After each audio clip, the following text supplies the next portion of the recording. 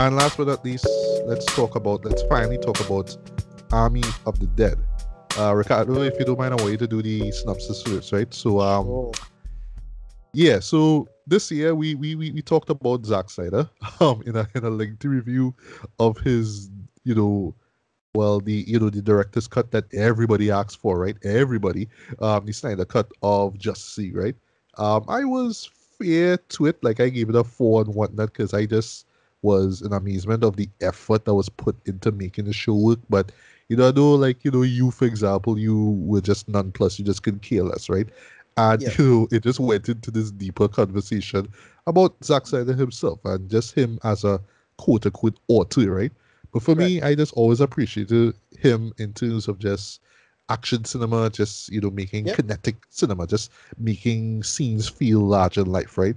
And with this show here, well, his official return to the zombie subgenre of horror, right? Right after his really and still impressive debut, 2004 film, Dawn of the Dead, right? Still one of the best horror remakes ever made, right? I was like, okay, this could be good. Like, no, I went in honestly with expectations low because I really wasn't hearing that. I was trying to avoid reviews of it, right? But Right, I was right. like, all right, ensemble cast, okay, Dave Bautista here. I mean, proving once again that compared to guys like The Rock, this man has been getting like all these Yeah. these E class starring performances in just a shorter period of time than Dwayne Johnson or John Cena ever did, right? So I can't knock him out for that, right? But yeah, I mean, it's another zombie film, and it's gonna be in Vegas, and it's a heist film as well. So yeah, so yeah, Ricardo, what was Army of the Dead about? All right. So sometime in the past, like the Area 51, from Area 51 shipping something, and they get into accident, and they release some creature like a zombie-ish, and it goes to Las Vegas and decimates Las Vegas. And then a handful of survivors. All of this happened years ago. A handful of survivors get out and survive the scenario. And basically, the U.S. government wants to tactically nuke Las Vegas to end the threat immediately. Could have um, no zombies outside of Vegas. They cordon off the area, seal it off, and dealing with the situation. And basically, what happens is that this casino owner, who's the actor? Blight Tanaka. Oh yeah, Who's the well actor? yeah, Hiroyuki Sanada, Sanada. Sanada, right? who Yeah. Yeah, recently Blight played Tanaka is the character. Scorpion. Yeah. Yeah, he was right. He was in that. Yeah, Bihan! yeah, behind right. No, And sorry. That was the line that he said. That was like one of the few lines he had in yeah, Mortal Kombat. Yeah. right. And so he basically hires Dave Bautista's character. I think his name is Scott, and Yes. Mhm. to get us some money, right? And they say, look, if you have that much money, just hire who you have, and then I'll give you $50 million to move on. That's the story. And they have to get all these people to come together. They get Tig Notaro as the pilot. He get his old friend to work with him. He got a bunch of just shooting people who just know how to shoot zombies in the thing Mhm. and living in and Yeah. around Vegas. And that's the whole point. And it's just them getting together, and they have to. But what happens is that he has a strange daughter living close to the city in some camps, and there's a reason why they had to move them out, and so on and so forth. And they have to deal with this situation. And yeah, why didn't Zack Snyder do Suicide Squad in the first place? Good question. I know, right? Because I didn't completely hate this. Like it's still normal. It had a lot of good action sequences. I like how characters bounced off each other. I was enjoying it for what it was. But it was like it was okay. Like it wasn't that bad. It wasn't the worst thing ever. I was entertained. Right? Mhm. You could have punched up the story a little bit. I really like Batista in this. I thought he was great. Um, Yeah. I keep making, Yeah, I he keep was. making, He was. I keep making since okay, this is back when Zack Snyder really got on my radar, which was 300. Mm. I always made Which is this. a I show I made, still love and defend. I know. I I know. still I know somewhat you're not a fan, but I love it. right. I still somewhat defend it, at least from a filmmaking perspective and actions perspective, right? I made the joke. I said, look, they could totally like make Gears of War with Snyder's director, like get Snyder to direct Gears of War, because Gears of War just switch out the swords and the brown and bring in the guns and the gray, and that is Gears. That is a movie. It's 300, Mhm. but with guns and gray. And to see Dave Bautista in this with working with Snyder so well, I thought it was excellent. Um, then there's another thing that somebody had to. It's only because of the news of this, only because of the news about this story and what happened with the behind the scene. I didn't know that they had to have Tig Notaro now. The inclusion of Tig Notaro was so technically impressive in this store. Like, Well, wow. what actually is it used? Because I didn't know. Okay, so apparently, Tig Notaro, all her stuff was in post. Everything about her. They completely edit out what's the actor name? But he's a comedian or something like Chris Delia, I think. These stories. This guy called Chris Delia or something like that. He I had my well, I don't really watch news so much. I try to avoid it, but apparently he's some sex pestery, right? Some underage girl, something he texts or something like that. So he get Oh, drummed. okay. I'm seeing. No, okay. He was cut out Right, due to sexual misconduct allegations. right, Oh, right, okay. right, right, right. Wow. And he was Hmm. completely edited out of the movie though. They don't shoot the movie, Oh, and then they do a and you, bunch of I reshoots. didn't even know that, boy. Jeez. That's what I'm Wow. saying. Wow. And Wow. Wow. it's only hearing it before the fact I was like, oh yeah, yeah, because Dele wasn't supposed to be in this, right? And then I was like, wait. Tig Notaro was shot after. Here's the thing. It is so impressive. Dave Batista has never actually met Tig Notaro in person. You know? And there's a Yeah. few moments with them together. Well, Talking. conversation. I was like, I was wow. like, but it actually nailed it. Though technically, it is very impressive what they did there in terms of getting her in. Like you could Yeah. tell the little Now I actually want to rewatch those you scenes. know, Just pick it up. Like, wow. Wow. that's so impressive though. Anyway, I thought the setting was good. The action sequences were pretty decent for what it was. Um, I can't say I loved it, and I hate the ending because the ending just designed to clearly do sequel bullshit. Just a sequel bait Yeah. bullshit. I'm gonna mention the ending in Yeah, my but review. I thought it was pretty good. Omari was the guy, the black fellow name Omari Henderson. Omari Hardwick. Yeah. Haven't Hardwick, seen right? him in a hot minute. Yeah. Yeah, but he was good in it too. Everybody was good. Everybody was bouncing off each other. They get the German guy who was a safecracker. He was good. The story was good. Dave and the daughter, David Tita and his character, the daughter, Scott and his daughter was pretty good. How they it just worked. I thought it was good for what it was. Not perfect. Ending was a little clumsy and it all clumsier here or there, but I thought it was actually funny and personable. I was enjoying the setting and how they were moving off the scenario. The big reveal involving the safe and what was going on with the money is like, yeah, okay, that makes sense. And the finale with the helicopter was a pretty good action sequence. I I enjoyed it. I didn't love it. It wasn't no masterpiece or nothing like that, but I was like, well, I was entertained. I can't say All right. more. Well. I mean, Yeah. I was Well. entertained. Here's. Okay. Sorry about that. Go on. Yeah, no, yeah, I was entertained. Nothing else. All right. Well, here's the thing with me with this, right? Once again, go in with expectations low Yeah, I mean, I mean, it's a zombie film, right? So yeah. I made the joke on Facebook that this is basically Zack Snyder's Day of the Dead, which right. is it's coming on the heels and ironically from from Dawn of the Dead, right? Both the original and remake considered to be classics of the genre itself, right? Of the zombie genre, right? But the follow up though, Day of the Dead, and I have to say this one, not so much, right? And I mean, no, you're not supposed to compare Army of the Dead with Dawn of the Dead, right? But given the just that wide gap between films, you kind of can't help but do that, right? It's almost like you're just kind of looking at Zack as, oh, you're trying to do your own Dead trilogy, like how Georgie Romero did, right? So Right. yeah, it's kind of hard for me not to think about Dolly Dead while watching this, right? Not saying that they have to connect, but it's just watching them as part of this trilogy, right? Which I'll get to at the end, right? So like you, I mean, I thought this was fine. I mean, it was okay for what it was, but I kind of came out of it wanting more. That Yeah. just kind of felt slightly underwhelmed though. And my reason is kind of dumb, but it has to do with the setup. Well, I should say the Right. title of the movie itself, right? Army of the Dead. Okay, you could say it's about the guys who breaking in, to try to breaking into the safe, blah blah blah. That's the army. But you have such a brilliant premise, right? Not original, Yeah. mind you, but brilliant premise with like this rampaging squad of zombies, right? And point also. Well, I mean, I don't know everything zombie movie wise, right? But I do like the fact that there's like a hierarchy to everything now. So there is a general. That's all you say. Well, technically a king and a queen, but I call him a general, right? Because I'm thinking, Right. military, right?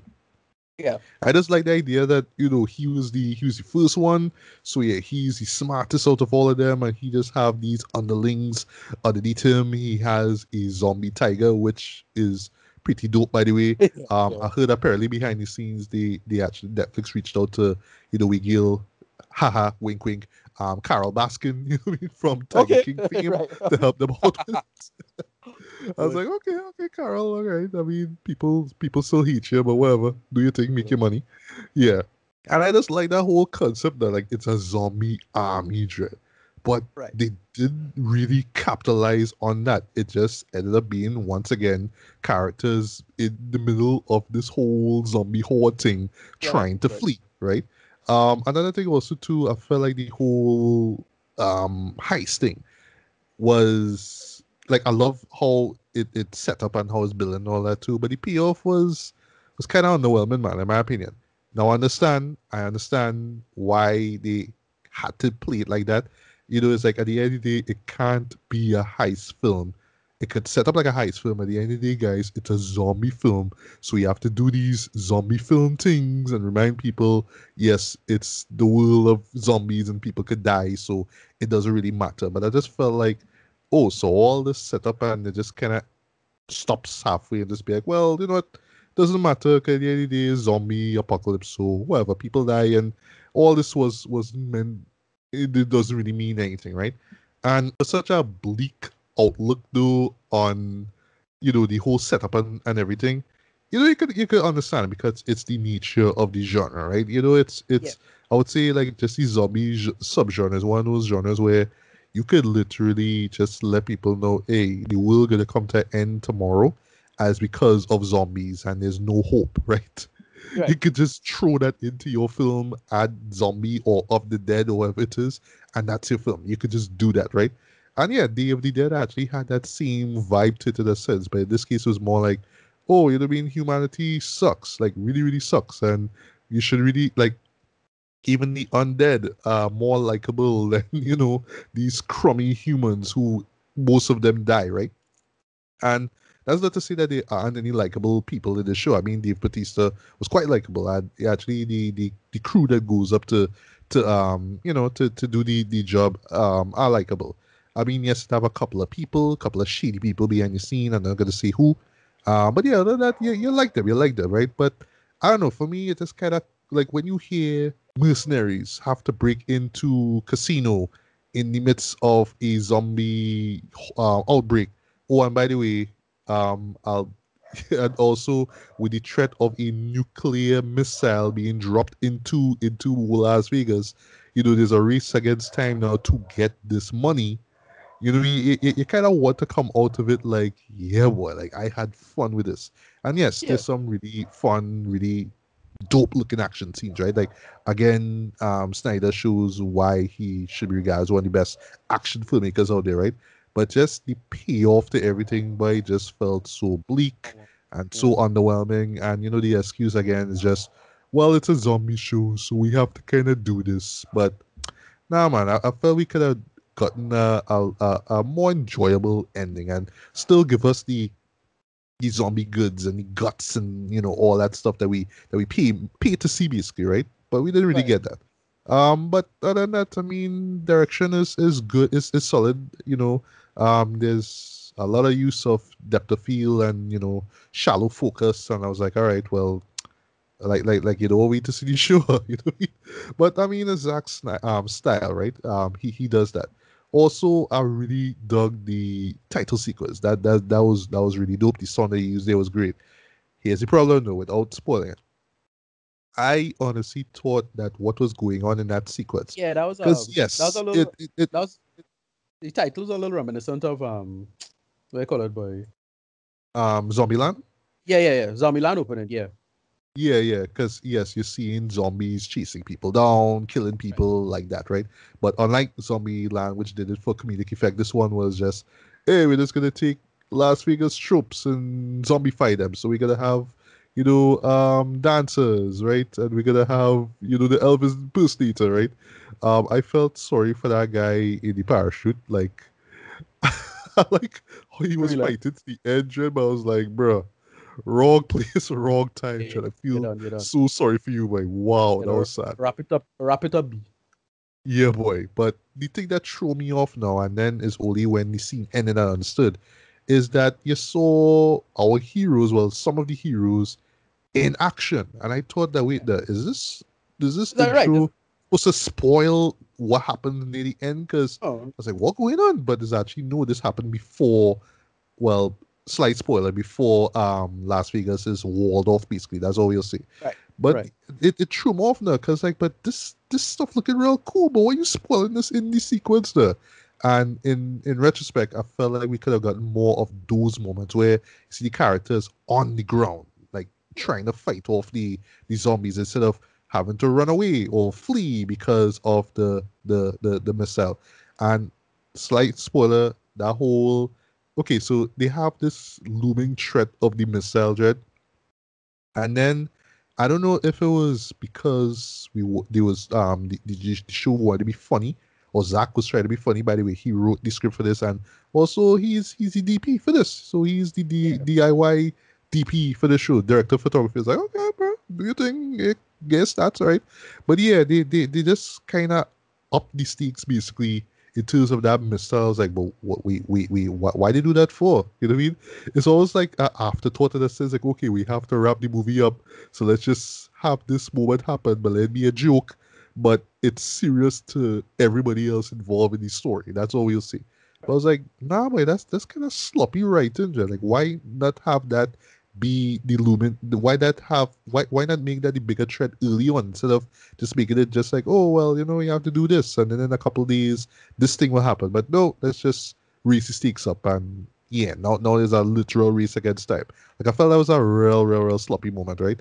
And then also the end, yes, is kind of on the disappointed side of things. Just mainly because I don't know, I just felt like I would like, but expectations were not met, and again, because of the nature of the genre, we kind of have to end it this way because it's a zombie and apocalypse, so blah, right?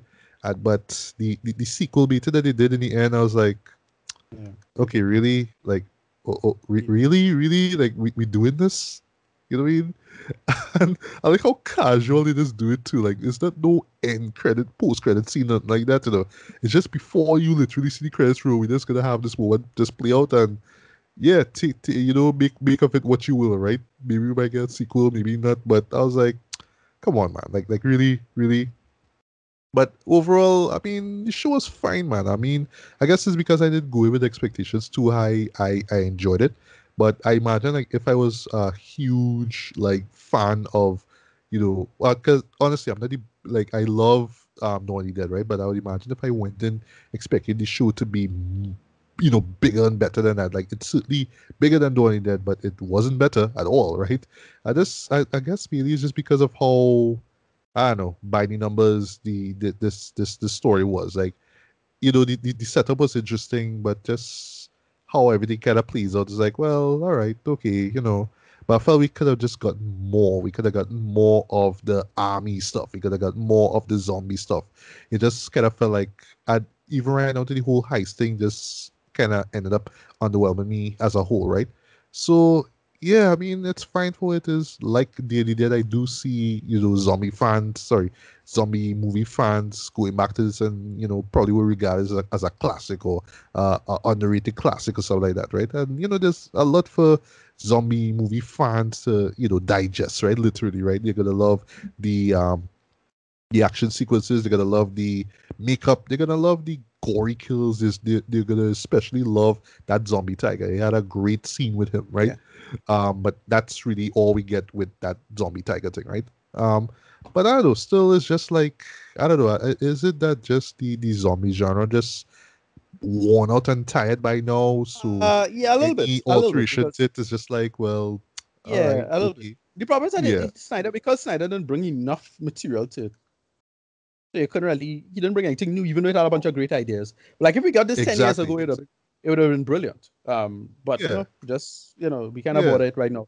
I think Walking Dead and them especially, run everything into the ground. So like, yeah, it's unfortunate, but that's them's the Yeah, breaks. I mean, 10 seasons, and that's not even the final season as yet to do. Like, I think the 11th was the final one, but by Yeah, now, I mean, sorry, I mean, I know zombie movie fans will, or zombie fans in general, will, they'll have their stance, right? They will just love everything that just, entertain them at some point, right?